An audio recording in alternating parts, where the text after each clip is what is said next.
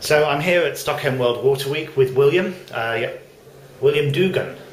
So William, tell me who you are and why you're here. I am the Irvin L. Young Professor of Entrepreneurship and Professor of Management at the University of Wisconsin campus at Whitewater.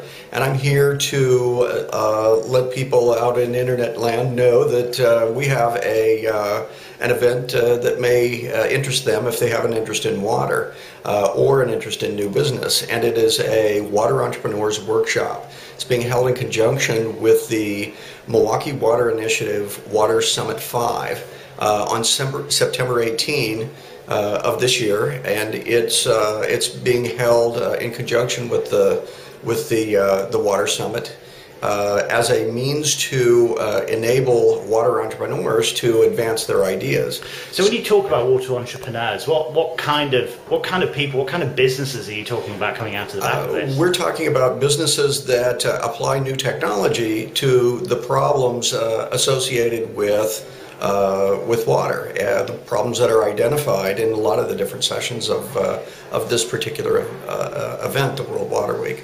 Yeah. So your work. Tell me a little bit about what you normally spend your time doing. Well, myself, I'm a faculty member who has a concern about new business startups and applying technology to new business problems. And we invite to this workshop technologists, executive financiers, all of whom have an interest in wastewater and generating new sources of clean water and making water available to the world's populations. So I was talking to somebody at the beginning of this week in WaterCube about I'd had a line recently that in the world there's a surplus of managers and a dearth of leaders.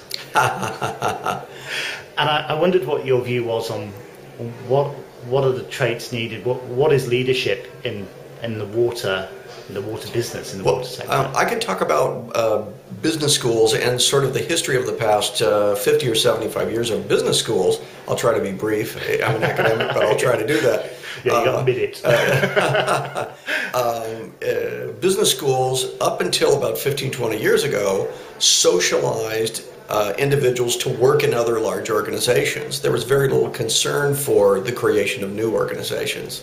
And in the past 15 or 20 years, the focus has been on the kind of holistic and creative skills, really what are leadership skills, in conjunction with creation of new enterprises. Yeah. And this is an excellent example of where one can apply one's creative skills in a way that's different than just doing what one's told. Yeah. To change the world. Great. So we'll put the URL on the link to this video, but so what are the dates again and where is this event? The date is September the 18th. The venue is the Pfister Hotel in Milwaukee, Wisconsin, and it's in conjunction with Water Summit 5. That's a V if you're looking it up on Google. Yeah.